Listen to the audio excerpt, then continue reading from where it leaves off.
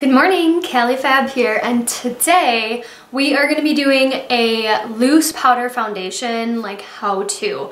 I've gotten a few requests here on YouTube, on my Instagram, and at my job, at my work, of people asking me how I apply powder foundation. Since I mention it all the time on my videos, that's pretty much what I wear is powder foundation, unless I'm trying out other foundations or I'm just in the mood to do liquid foundation. So I am gonna do my how-to powder foundation routine. I'm planning on doing one side of my face here as like a very light coverage, and then my other side of my face that's got a lot of breakouts currently on it because we love the breakouts.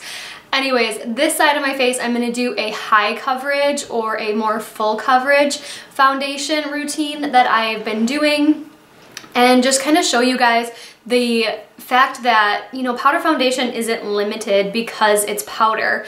I feel like I can use a powder foundation that I really enjoy and I can get a super light, everyday, fresh coverage where it's just enough makeup to cover up just these little bit of red spots, or I can put it on full coverage and make it so you can't even see my freckles. So yeah, that's what I'm planning on doing today. I hope you guys enjoy this and I hope it's helpful for you. I plan on explaining every single step that I do to make it easier for you if you plan on either trying or if you have powder foundation that you haven't used and you want to use in a better way. I hope this helps you, and yeah, let's just get right into it. I am going to show you my skincare that I use as well, because I feel like skincare is a very, very important step to powder foundation because it is a powder foundation. It's not liquid, so it's not like it's drying or wet. It's just powder foundation. So I feel like in that sense, skincare is super important in this case. So let's just get right into it. And like I said, I'm gonna start with skincare and then we'll go right to the powder foundation application. Okay, so first, obviously I don't have any makeup on right now. Like I said, I haven't even done most of my skincare yet. So right after my shower, I actually put on this L'Oreal Hydra Fresh toner and I put it all over my face. So this is what I did first, and I use this one specifically because it's very, very hydrating. In the wintertime, my skin is very dry and it's really unfortunate. By the way, my lips are like glowing because I have a lip treatment on right now. My lips have been very dry as well. So if you guys are noticing my lips like glowing in this, that is why. Next, I'm gonna put on a hydrating moisturizer, and I have been using the Perricone MD H2 Elemental Energy Hydrating Cloud Cream. You don't have to use this one specifically. Use any kind of hydrating primer or hydrating moisturizer, actually. And me personally, if I was gonna recommend any kind of moisturizer that I know I can use any time of the year, whether I have dry skin or oily skin, because I do have combination skin. It's dry in the winter and it is oily in the summer. So if I was to recommend one moisturizer forever, like for my entire year of usage of moisturizer, I would recommend the Belif True Cream Aqua Bomb. That one is my absolute favorite. You guys have heard me rave about that on my channel before and seen it in empties. I have a full size right now that I'm working on and I love it. It's the best. Like, it's the one that's the most consistent for me. It's the one that I can count on. And yeah, so if I was to recommend just one single moisturizer for the entire year, if you have combination skin, that's what I would recommend, because it's lightweight in the summertime when I'm oily and it's moisturizing in the wintertime when I'm dry. So it's just like the perfect combination. I love it. So as you guys saw, I put a fair amount of moisturizer on my face. It usually takes a couple minutes to dry down, which is fine because, you know, I just kind of pick out what I'm going to use for the day. So another thing that I sometimes do and sometimes don't, depending on how dry my skin is. My skin is extremely dry today, so I'm gonna use a facial oil, and I'm gonna use the Tarte Maricuja Oil. This is just a sample that I got and I've really been enjoying it. I do not use this all over my face. It's too oily. Like I said, I have combination skin, so it changes from dry to oily very quickly if I make my skin too oily. Does that make sense? I hope so. So basically I will do like the tiniest little drop on my finger like not even a drop. I just kind of get whatever's on the outside of the tube, which is why it's lasting me so long. And I will get specific targeted areas for my dry spots. My dry spots are along my hairline here, around my nose, right here in my eyes, and then occasionally I get the dryness around the sides of my cheeks. So those are the places I'm going to get this oil on, and I just kind of dab it in. I don't do it enough where you can like see oiliness, if that makes sense, but I just kind of do enough where you can't see my dry skin anymore. I'm gonna put my hair up so you guys can have a better look at application. The loose powder foundation that I am going to be using today is from bareMinerals. You guys know that this is one of my absolute favorites, and this is the one that has the best coverage for lightweight coverage and for full coverage. So this one's the one that I can definitely sheer out and make it super lightweight, super natural looking on the skin, or I can build it up to a more full coverage. Like I said, I'm gonna build up this side for more full coverage because I do have a couple breakouts on this side, and then my other side I am going to do only light natural coverage, and then eventually I'll just make my skin all even, but that way you guys can really see how it looks the two different ways. So now that my oil has kind of dried down and my moisturizer has dried down, I'm going to use a primer. I'm going to use the Becca First Light Priming Filter. It is very hydrating for me, so once again, I'm using a very hydrating product. And this primer is actually in my project pan, and I've really been enjoying it. It's literally one of my favorites. I think, oh yeah, I did. I put it in my product favorites for January of 2018, so if you guys want to check out that video, I can link it down below. But I put quite a bit of primer on, almost so that my face feels wet. I know it might seem excessive with the amount of hydration and moisture that I'm putting on my face, but trust me, it makes a difference when using powder foundation. I think it makes a difference when I use liquid foundation too, that my skin is hydrated and, you know, the lines are more filled in, stuff like that. And I enjoy my skin feeling fresh. And when my skin is hydrated and not oily, but hydrated, my skin feels so much fresher and just better in general. So yeah, I just spread that all over in the Becca First Light Priming Filter. It dries extremely quickly, so I feel like I'm ready to go with foundation right now. So for powder foundation, I recommend a brush for sure. Do not use a beauty blender for a loose powder foundation or for a powder foundation pressed. I don't recommend that at all. So my two favorite brushes are the It Cosmetics Love is the Foundation brush. I got this past year and I love this. It's very, very dense but very soft, and it's easy to press in, and all the bristles are the slightest bit domed here, so when you press it in you really get a good press in the center. So I really do like this brush. But if you're looking for a brush right now that you can buy right now, because that one's not available anymore, I think they bring it back out every year, but it's not available right now. So if you're looking for another good brush that you can find at Ulta or on the Morphe website, it is from Morphe, obviously, and it is the M439 brush, and it's the same type of thing. It is a very dense brush. It is slightly domed and it's rounded. So this one just doesn't have the heart shape that this Love is the Foundation brush does. This one just has it completely rounded, and they do the exact same thing. So before I got this one, I was using this one, and when this one's too dirty, I go to this one. I just like this one a lot. But anyways, this one is a fantastic one. I definitely recommend this if you're looking for one. But yeah, you're just looking for a dense, soft, slightly domed brush that has a little bit of movement. Not too much movement, just a little bit of movement.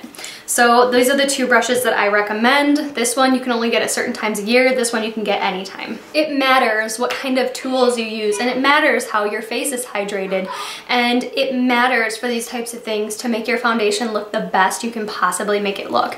And for me, when I do powder foundation, this is just what I do.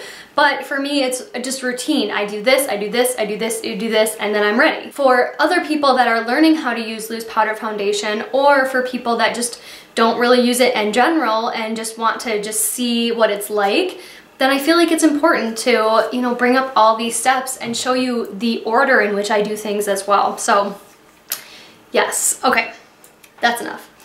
So the color of the bareMinerals, this is the original powder foundation, not any of the other kinds. This is just the original powder foundation. It does have an SPF of 15, which is fantastic. What I do is I put a little bit here in the top part. It does have a sifter, so you can close the sifter, but what I end up doing is I put it in the lid. So I will just show you guys. I put quite a bit. I put way more than I need, just because of what I do and how I do it. So I have quite a bit in the lid here, and I just kind of go like this and spread it out throughout the whole lid. And then I'm gonna use my Love is the Foundation brush, and what I do is I just literally dip it in there and I make sure all the sides are nice and evenly coated. And then you can see I have quite a bit on my brush here, which is way too much to put on your face. Do not put it on your face like this. And then I tap it off like this quite a few times so that when I'm done tapping it, nothing else falls off. So if you turn it different ways, it'll tap off more. This is important if you're looking for a very lightweight coverage. You would tap off as much as you possibly can, not rubbing it off, tapping it off for a very lightweight coverage foundation. If you're looking for a little bit denser, heavier foundation, then I wouldn't tap off as much. So now what I do, and I'm gonna start with the lightweight side first, I just take my brush and I just press it in my face.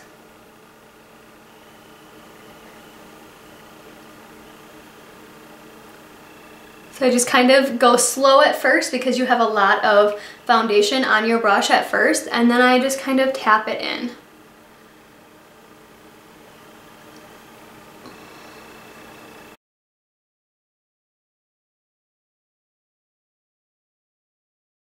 And then by my ear and by my jaw, I rub it down because I want it to sheer out more so that it blends into my face better. So I'm gonna come up close to the camera here and show you guys the difference between my very light coverage and then my no coverage as of right now. You can see it a little bit more on my cheeks and my nose because that's where I started. Wherever you start with the foundation is where you're gonna have, obviously, the most coverage. It's not like liquid foundation where you can just put a glob here and then go like that. It's always where you start and then you sheer it out to the rest. So typically I'll do a cheek, another cheek, a forehead, and a chin, neck. That's the 4 places that I put the mass on. So like I'll dip my brush 4 different times, put one cheek, and then sheer it out. And then I'll do the other cheek, sheer that one out. Do the forehead, sheer that out. And then do the chin and sheer it out down. So that's the typical way that I'll do that. But I just wanted to show you what my natural coverage would look like, and this is how it looks. See how I have a slightly glowy finish too? It's so nice. This side, you can tell I'm a little bit glowy just because the moisturizer, but I have no coverage. This side is glowy on my highlighted points with coverage. So this is just a very natural side of coverage that I would do. So now I'm gonna do the exact same thing. I'm gonna dip it in, and I'm going to tap off my brush the exact same way. But this time I'm gonna leave a little bit more product on there because I am done with this side. This side's I'm totally happy with that natural coverage foundation. That's what I'll do if I'm running out of the door to work. I'll just put tiny bit on and then go. Here I have my brush loaded again, and then I'm gonna start in the same spot the exact same way. So I'm gonna tap it in.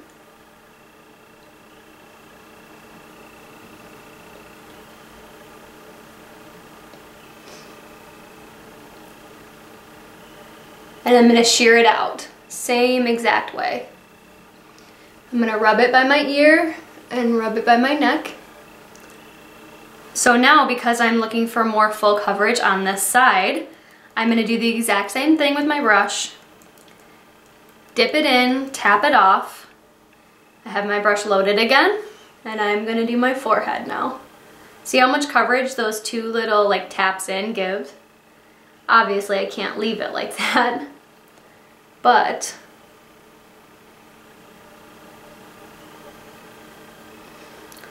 then I'm gonna sheer it out.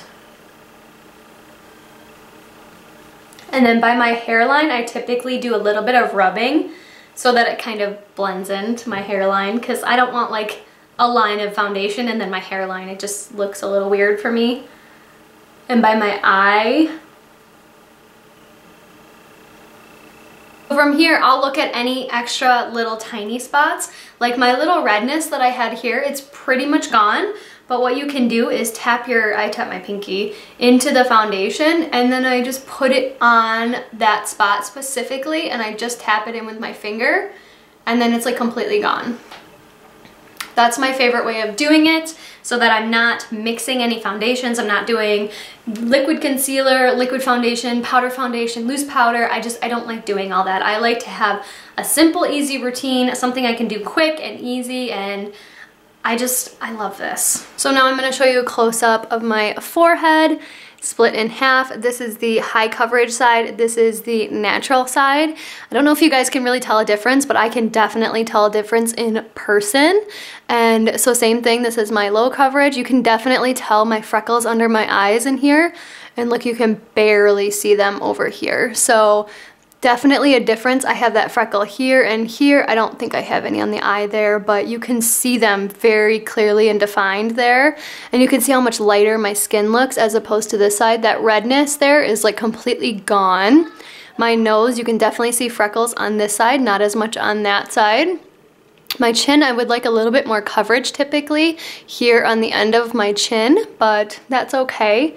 You can definitely still see my little moles and freckles here, and my little freckle there, and then this side you cannot see as much. So yeah, that is all I do for powder foundation.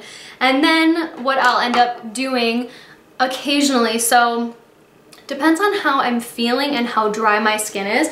If my skin is exceptionally dry, and I mean like exceptionally dry, I will usually set my powder foundation first before I go ahead and put contour, bronzer, blush, and highlight on. So I like to set it with the Cover FX Illuminating Setting Spray. It's a very, very gentle mist. It doesn't affect my powder foundation at all, and it looks great and nice and glowy. And then when I put those other products on top, they go in and they sit on the skin so nicely.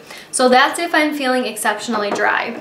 If I'm not feeling exceptionally dry, and I'm kind of like I am today, where I moisturize very, very well and I feel good about my skin, then I'll just go ahead with the rest of my routine. I'll just do my contour, bronzer, blush, highlight, do my eyes, and then I am done for the day. So something I will tell you guys is that I always set my makeup when I wear a powder foundation, no matter what. So typically I set my makeup anyways, but on powder foundation days, I especially like to set my makeup. So even if I was just running out of the door like this, put a little mascara on, and that's all I was wearing, I would still set my face with a setting spray. I like the Urban Decay All Nighter setting spray, but I just used that one up. So I'm working on the Maybelline Master Fix by Face Studio, and it is the Wear Boosting setting spray. This one feels the exact same as the Urban Decay, but it's just a little bit more wet when I spray it on the face. So if I'm dry, once again, I will spray it closer to my face, and if I am very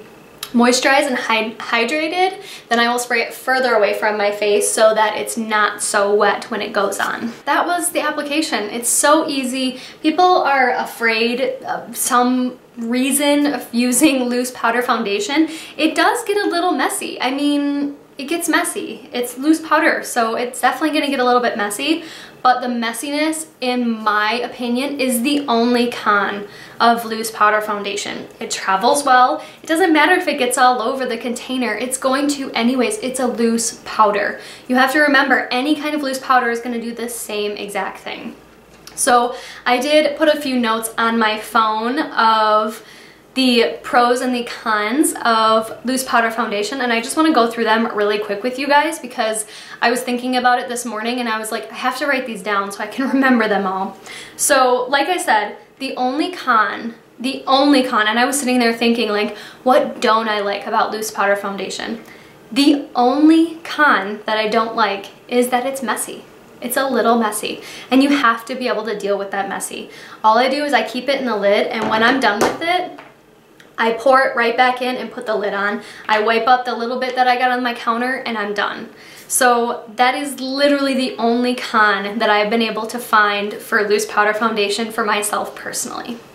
So I have 7 pros for you guys, which is crazy that I have so many pros and not very many cons. So let me go over those with you. So first of all, for loose powder foundation, it doesn't oxidize. That means that it doesn't change the color into a darker color once you put it on. The color that you see here in the container is the color that you get, which is really, really nice because you can perfectly match your color and it's not gonna change on you. It's not gonna look any different. So you guys know that I was using a darker one. I typically use number 12 in this loose powder foundation, but that's when I had a little bit of tan in the summertime. I had to switch over to light beige 09 because my skin, it was looking too dark. It was looking like I went to the tanning salon. It didn't look good.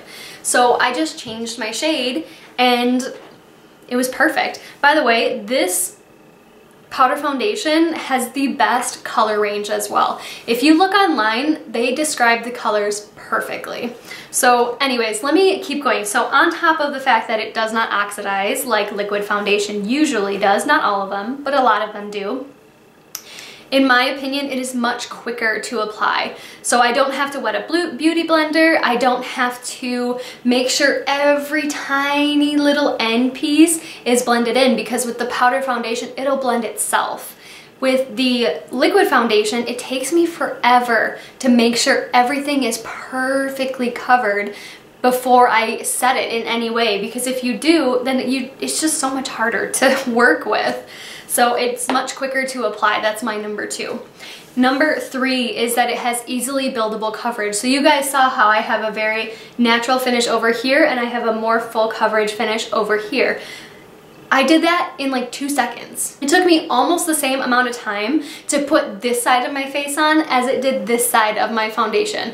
So building the coverage, as long as you have a loose powder foundation that you can build its coverage, it's so easy. You just put on an extra layer. It doesn't look cakey. It doesn't sink into anywhere because your face is moisturized. It just looks great and it just gives you the more coverage. Like I was saying, I have those little breakouts that were red right here and I have redness on my forehead and my chin. You can't see any of that now. It looks great. I'm just saying. So number 4 is that it's very quick and easy to reapply or touch up. So throughout the day when I'm at work, I'm blowing my nose. It's the winter time in Michigan. We're getting like 14 inches today, by the way. I can just like look out the window and it's like snowing like crazy. Gotta love Michigan. Anyways, so I am blowing my nose like crazy all day at work and at home. And then for some reason, my chin always rubs off during the day. I think it's because I just like sit like this or whatever, or I'm itching or whatever it is. So typically I have to reapply on my chin and my nose and usually right here.